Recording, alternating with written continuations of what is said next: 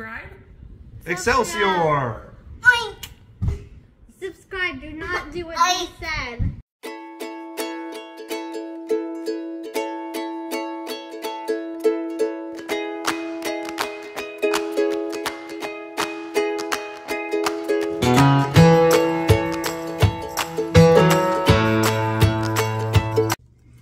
Hi, and welcome to The Family Life. This channel is about homeschooling, homesteading, and everything related to the family.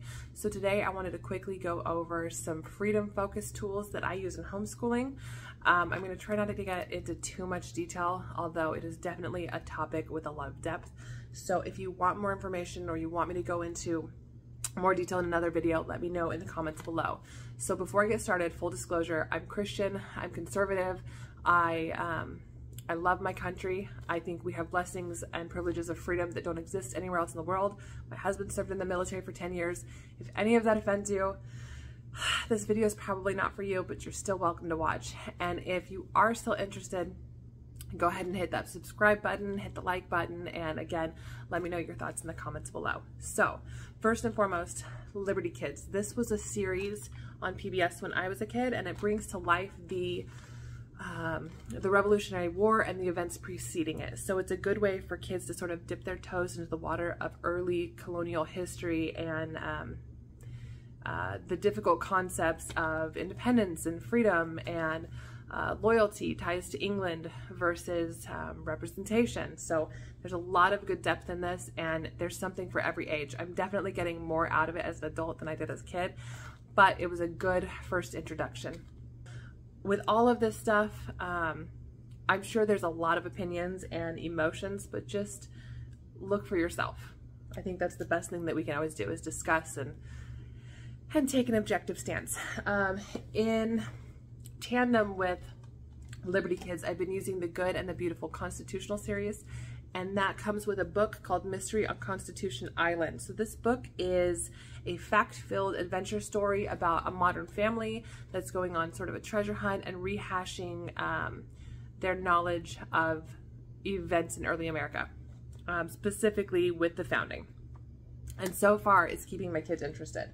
So I definitely like those two things together. And with the Mystery on Constitution Island, I got this book. This is U.S. Constitution and Government course book. Is family style, so everyone can do it all at once. Obviously, different ages are going to get different things out of it. But as I've been looking through this, it's just so rich in detail, in objective facts and dates, and it even gives different interpretations of like the dissenting opinions on Supreme Court decisions, so that you can see the different perspectives. Also, it doesn't shy away from anything. We've got the Dred Scott case, we've got slavery, we've got all of American history, and that's what I really love about all of these things, is that it's not one view. There's this gathering of information from different resources. Okay, so with the Constitution book, I've also got workbooks. I have this workbook for my older kids, U.S. Constitution Student Journal, which follows along, and it helps them write things down and gives extra insight, and you go over the amendments and you go over different people, so it helps sort of cement the details and work things out and then discuss. And then I have two younger kids as well. I have 4 kids. For the younger ones, I got the U.S. Constitution Activity Book, and this has like word searches and coloring pages and connect the dots, different people, so that they can be busy as well. I know that it's important for all of my kids to sort of feel like they get to do something and participate with each of the lessons. So that's fantastic. I haven't yet been disappointed by anything from the Good and the Beautiful. And then last is the Tuttle twins. The Tuttle twins are pretty incredible in that they take different classic works. So like, oh, this one, The Search for Atlas. This is based on Ayn Rand's Atlas Shrugged, which I have right here. So this book, the concepts are broken down so that kids can understand, and we have different things. Spectacular show business, we go over entrepreneurship, we go over the miraculous pencil, which talks about what an economy is. Yeah, it gives the kids a a broken down grasp of different concepts. So like the miraculous pencil. Someone has to have all of the equipment to get the gum and the rubber for the eraser, and then the little metal piece. I don't remember what it's called, but it's in there. And then someone has to do the lumber for the wood part of the pencil, and someone has to mine the graphite for, you know, the lead part, the writing. And all of those pieces together create something bigger than what would have been, than what anyone could do individually. And so that's sort of the whole point of the economy, is that we create more together than we could on our own. And with the Tuttle twins, they have an animated series on YouTube, which my whole family loves. They have a lot of throwback 90s humor for my husband, and he definitely laughs every time. And then it's cute, and it's it just has really amazing concepts. So like the last episode that we watched talked about civil disobedience, and how just because something is legal, just because there's a law, doesn't mean that something is right.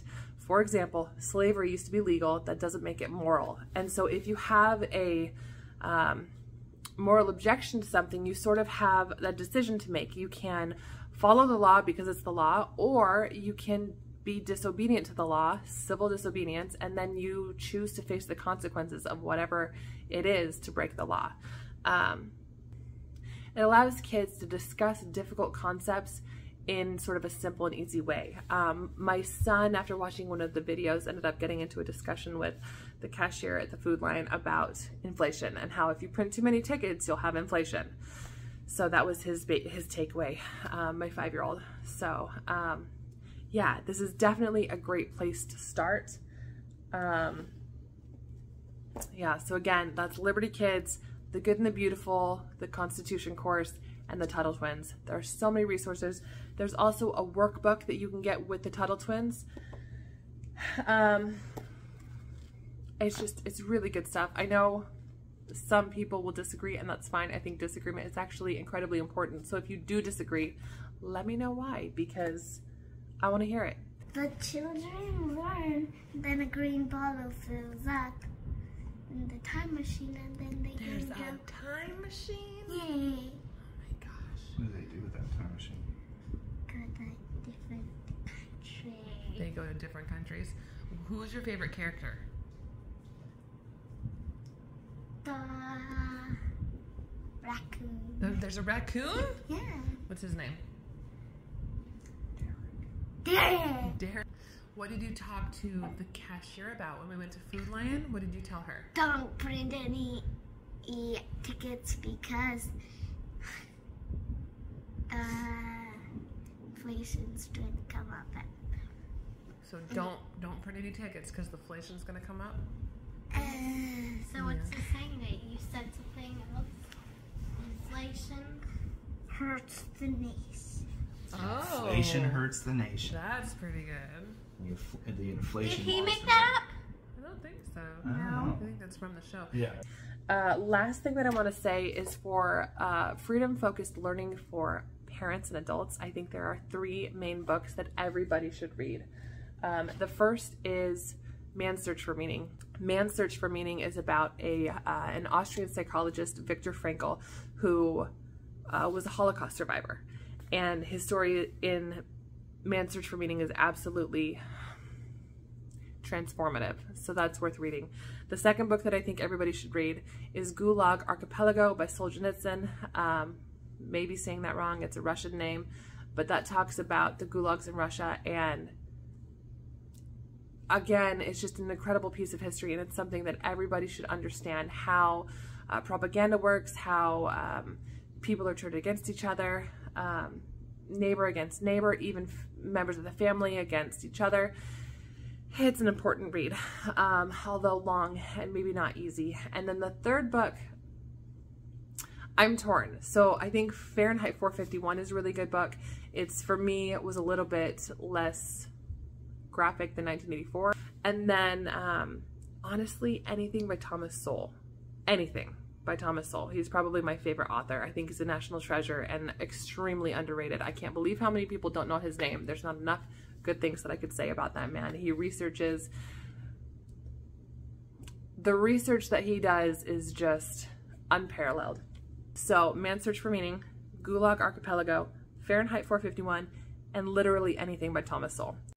So thank you for watching. Again, let me know your thoughts below. If there's something that you use that you want to share, I would love to hear about it. I'm always looking for more resources and more stuff to teach my kids. So thanks. Bye. Thanks for subscribing.